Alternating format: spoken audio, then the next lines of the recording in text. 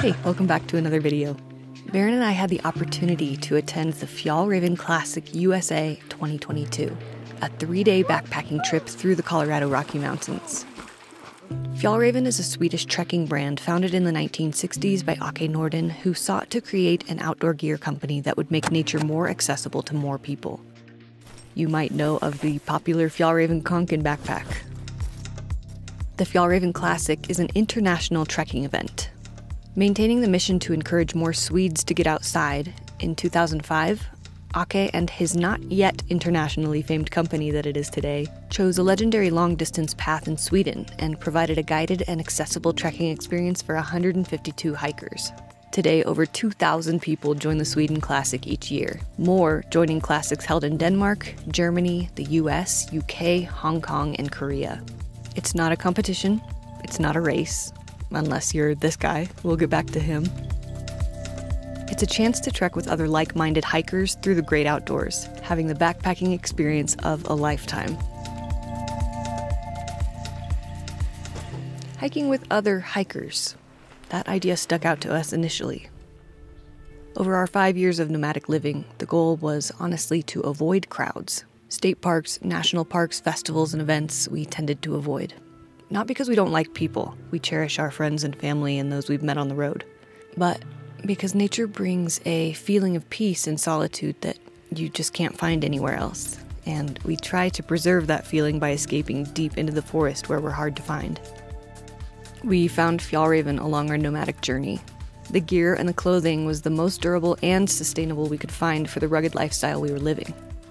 When living in such a small space with 2 people and a dog, you cannot have an excess of anything, specifically clothes.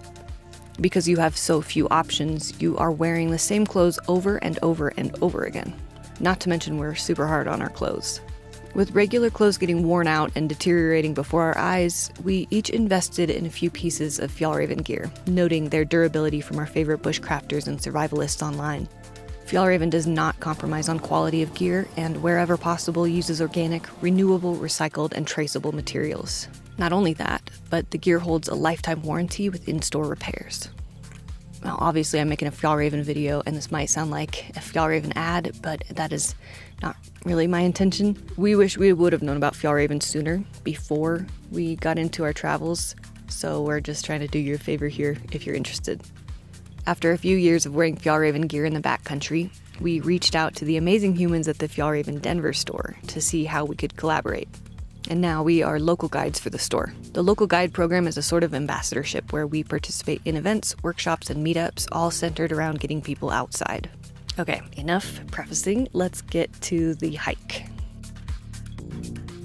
The evening before the hike, everyone was invited to camp at the Trekkers Inn, where they loaded us up with a bunch of swag from the companies who were sponsoring the event. We got cooking fuel, water filters, backpacking food, and snacks. Can't even raise my hand. There was a station where last-minute gear could be purchased, dinner and drinks were shared, and activities were provided to give us all a chance to get to know our fellow hikers. At the opening fireside chat, speakers educated us on the unique history of the terrain we'd be hiking, encouraging us not to geotag our location in order to preserve the delicate ecosystem. The phrase we use is a good campsite's found and not made. The Leave No Trace organization was a big player in this entire event, educating us on the best practices for leaving no trace. If you can make it to your point B by walking on gravel or rock or sand, we ask that you do so, because it doesn't take many people to make a trail. I was really impressed by this. I was kind of expecting more advertising, like more of a make sure you've got your Fjallraven pants on, best pants ever, yada yada. But instead it was just, hey, we're going backpacking, respect the land, know the history, and enjoy. We chose to camp in our car at Trekkers Inn so we wouldn't have to set up our tent.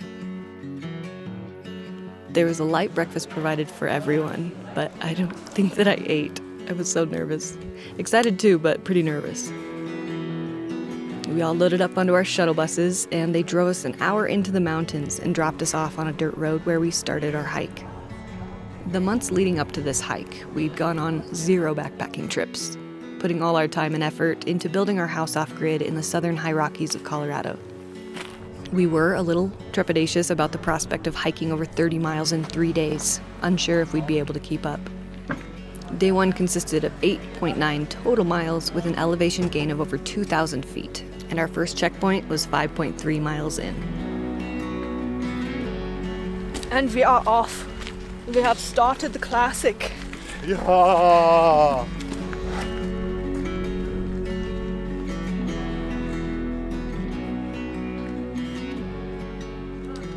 The checkpoints were unlike anything I've ever experienced on a backpacking trip, and something I was not expecting.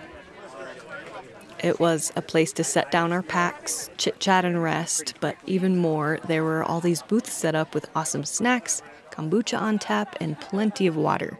It was like a reward and a party for finishing half of the day's hike. We just left checkpoint 1. I feel like a new woman. Caffeine. Caffeinated and highly sugary gummies, so let's ride this out. So nice having all these awesome snacks whenever we stop. That's, I'd say, probably the coolest part about this is all of the really high quality food that we don't have to carry.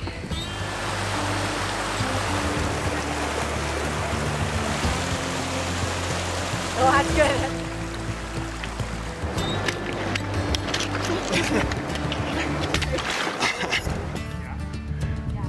And then that I did, and I was like, we're taking a break.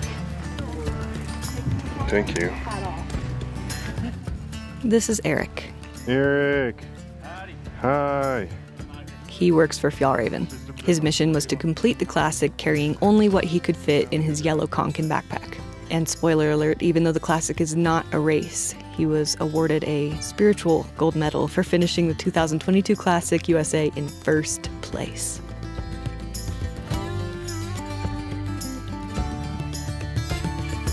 How are you feeling? Not tired. Not tired at all? The last couple of miles of day 1 were pretty brutal, and we were happy to complete the day's hike, set down our packs, and find a spot for our tent. Right here? That looks good. The tent that we brought was Barron's 10-year-old 2-person marmot tent.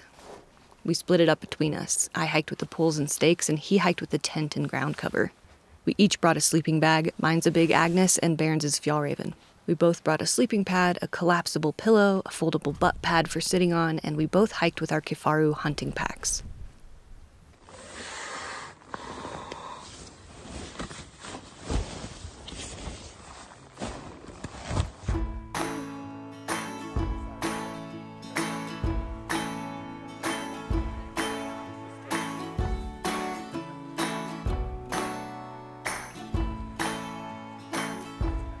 When your life's been put on hold for far too long, when the sorrow and despair is growing strong, there is always something good to be obtained from breaking loose and leave the things that kept you chained. So when you find the strength to really shed your skin, all you really need to do is search within.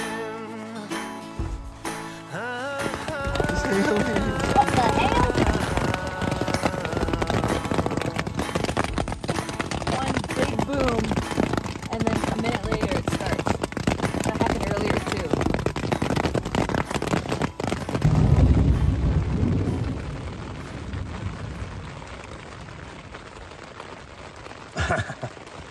It's kind of nice that it's raining so that we have an excuse to just lay here, because I wanted to lay here. Wish we could have a fire. Even if it was just one community fire, that'd be really nice. I wonder if it's because of the group size or if there's a fire being happening. They said even if local jurisdiction allowed a fire, we couldn't have one because of their group size. Makes so much sense. If everybody was just blazing up here, it'd be a problem. But if we could have one fire for everyone, that'd be tight. You could be the fire tender. Fire starter. Twisted fire starter.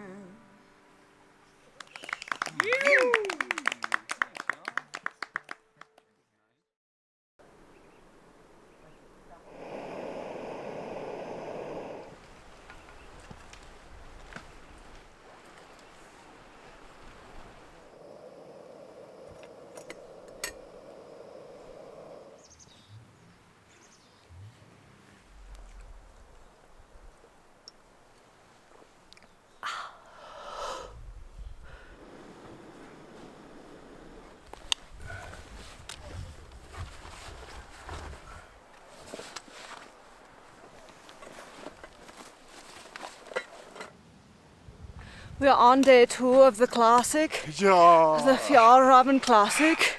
Feeling very good, morale is high. This first 2 miles is really high, very steep hike. We chose not to make any breakfast. We're just gonna eat trail mix and bars. We're thinking like we'll do what you did on the AT and stop after 30 minutes or something and stretch for a little bit, drink some water, and then get going again. Taking it easy, since our bodies are cold. Day 2, the hike was 11.8 miles, or 7.8 if you chose not to take the optional lake route. If you don't remember or haven't seen the video of my first ever backpacking trip, now with almost 2 million views, I learned this great warm-up routine for a long day of backpacking. Step 1, hike 15 minutes hideously slow. Step 2, hike 15 more minutes very slow. Step 3, take a minimum 5-minute butt break. Step 4, stretch. Extra credit, take a 5-minute butt break every hour the rest of the hike and you will very likely enjoy an injury-free day.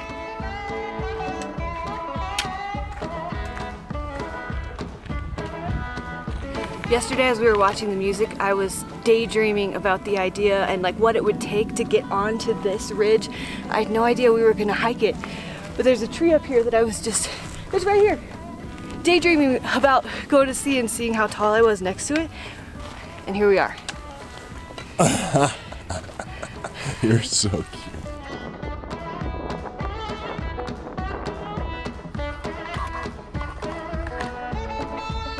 I'm excited to see all these pika. I just read an article on them and they're an indicator species indicating the health of like a above tree line sort of tundra environment. And I think this is where Pikachu comes from, because it's like Pikachu. It's indicating that this is a healthy environment. Like if you start logging an area or there's too much foot traffic or whatever, then supposedly the pika population will take a hit. So to see so many of them up here is a great indication that this is a healthy wilderness area.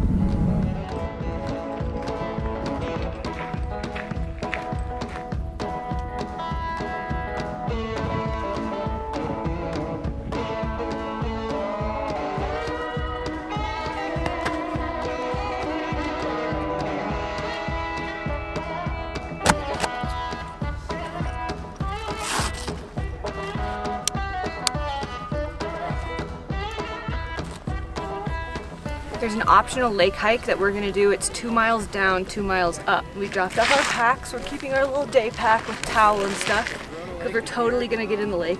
I don't know if I'm getting in Come the lake. on, you're gonna get in. It's cool Come today. on. Like I'm cold right now. I am.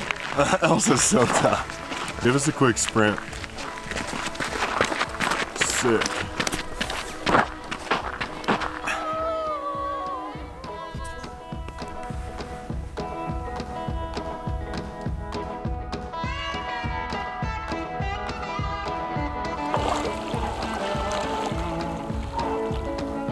That was amazing. Told you. And now the sun's out. It's perfect. You were right.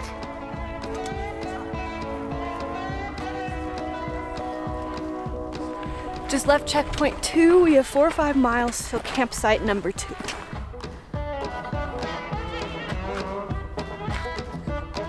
Here we go! Downhill. All downhill from here, dude.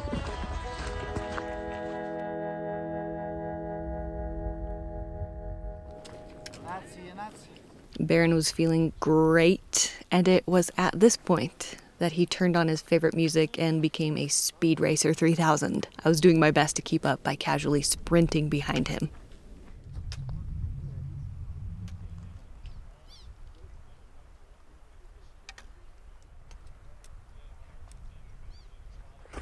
I just thought I would document the first moment that Barron has ever enjoyed through hiking a little bit more than Elsa. This is one for the books. I'm enjoying it. I just kind of am curious if it will ever end. And I'm having so much fun. It turns out that carrying 40-pound bricks, one in each hand, for days on end at 8,300 feet is good for your cardiovascular strength. So if you want a good workout for hiking, carry cinder blocks.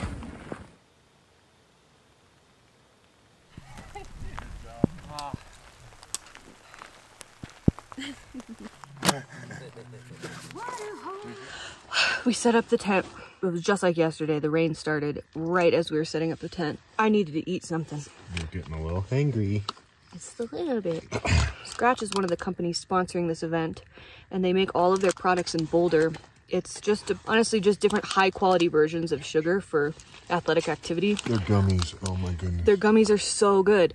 These ones have 50 milligrams of caffeine. They say that they're really fast, fast absorption with these guys, and it's so true. Whenever we were just needing a pick-me-up, these guys hit the freaking spot, and they're super limited ingredients, all made in Boulder, Colorado.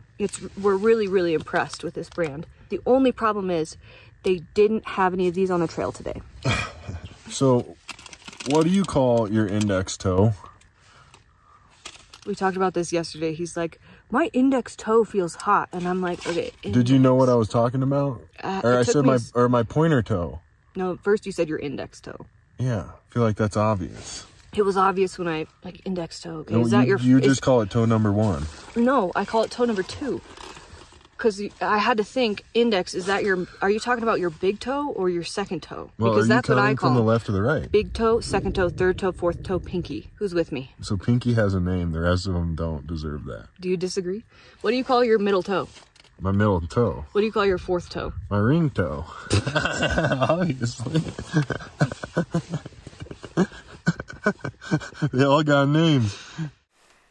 Speaking of toes, this was another piece of swag that we got. It's just wool. If you had a hot spot anywhere on your feet, you'd rub a little bit of this onto your sock, and it just gave the perfect touch of padding to prevent blisters. So cool and simple. After some rain and some rest, we enjoyed a cup of afternoon coffee.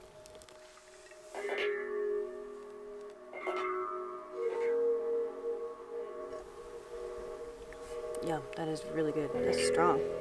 On this hike, we each brought a little cookpot, a pocket rocket stove, sporks, and Primus supplied us with cooking fuel. We were all given enough of these backpacking meals for lunch and dinner each day, but because snacks and hot food were provided on top of that, Barron and I only brought one Mountain House meal with us on the trail and never ate it. We also brought a few snacks from home that we didn't eat on the trail either. For water, Grail supplied everyone with a filtering water bottle. It was really nice to be able to filter cold, fresh water along the trail, but they also supplied water at every stop, so we kept a little water in our camelbacks at all times too. Another heavy thing you normally have to carry a lot of that we didn't. It was the afternoon of day 2 that we really started feeling a sense of community throughout the group. Ultra high caliber people, lots of professionals from all walks of life and from all over the world. I am originally from Hungary, and right now I'm here in the U.S. in Denver. I'm from Michigan. I am from Longmont, Colorado. Dallas, Texas. Colorado. I'm from Brooklyn, New York. I'm from Tyler, Texas. Chicago. I'm from the Netherlands. I'm from Winter Park, Florida. I am from Denver, Colorado. We're from Los Angeles. I am from Texas. Golden Valley, Minnesota. I am from San Francisco. I'm from Houston. I'm from Mexico City. And I'm from Sweden. And I'm from Sweden. Being on the trail really humanizes people. Everyone's out there to do the same thing, so relationships are quick to form. We hiked with journalists, meteorologists, athletes, filmmakers, and the like. There was an overwhelming sense of camaraderie. Groups that came together separated, and everyone had blended into one.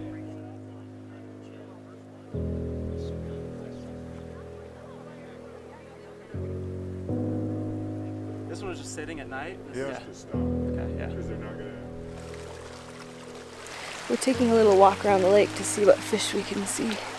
Barron almost brought his Tinkara rod, but didn't.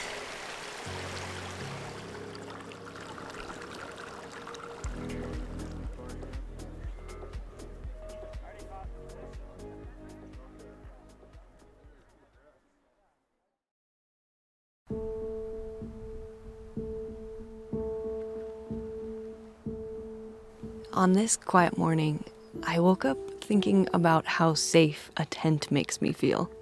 It's such a simple structure that you can stuff into a backpack, made from just lightweight, flimsy cloth. And yet, it provides such a significant feeling of security. Kind of wild.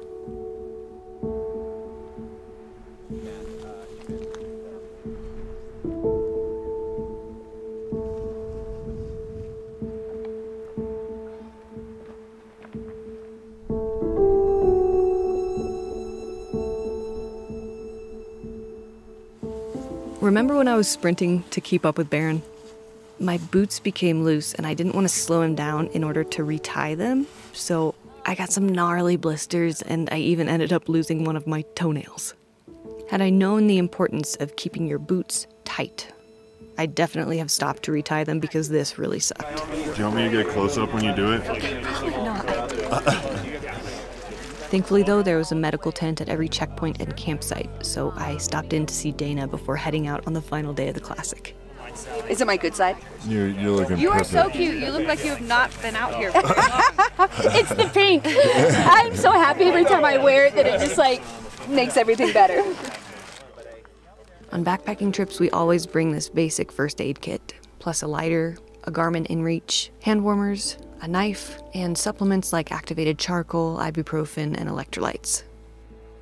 I kept my boots super tight on day 3 and retightened them a few times because it was a day of steep downhills. Many times on the trail, I've become overwhelmed with gratitude. Gratitude for the beauty, the people, my strength, time checked out from technology and self-imposed responsibility. There is an entire natural world outside my daily reality. No one instructs a river to flow, it simply does. Pika sleep and wake with no alarm. Clouds form as they please and release at will. The plants feed the bugs feed the birds. It's a community and a culture of its own, functioning on its own, governed by nothing but the sun and the moon. I'm lucky, so lucky to be here, remembering, reconnecting, experiencing such detailed simplicity and complex ease with which this natural world operates.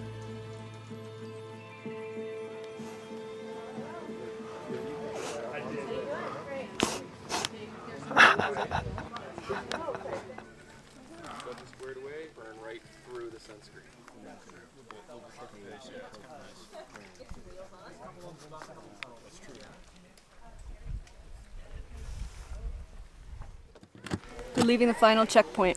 How do you feel? Kind of sad, kind of happy. It is always kind of a mixed bag of emotions at the end of a backpacking trip.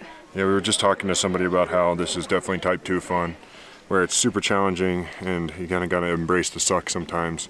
And then when you get out of it, you have the best stories and fondest memories. So Let's go. let's do it.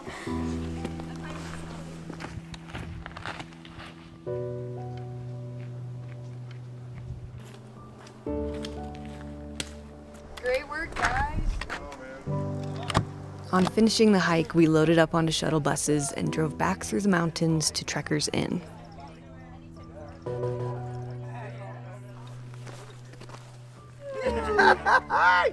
We made it!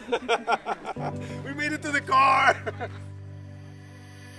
I had several favorite moments from the Classic USA, but nothing compared to the sheer joy and elation of the final meal together back at Trekkers Inn. My happiness there was a highlight of my entire 2022 year, but so was the trek and the experience overall. I couldn't have imagined that backpacking with 75 people could possibly be so rewarding. I felt uplifted and encouraged to continue exploring and building relationships with others to get outside and stay outside. That final meal was that happy, sad feeling that you get on the last day of summer camp. I was overflowing with joy and at the same time heartbroken that it was all over. It was so hard to leave. Follow the link in the description if you want to learn more about the Classic and get some tickets. If you're into backpacking, or better yet, if you want to get into backpacking, a Fjallraven Classic is something you've got to do. And maybe we'll see you there. If you enjoyed this video, subscribe to our channel and check out our other backpacking videos. Some of my most favorite videos to make. That's dumb. Thank you so much for watching, and we'll see you in the next one.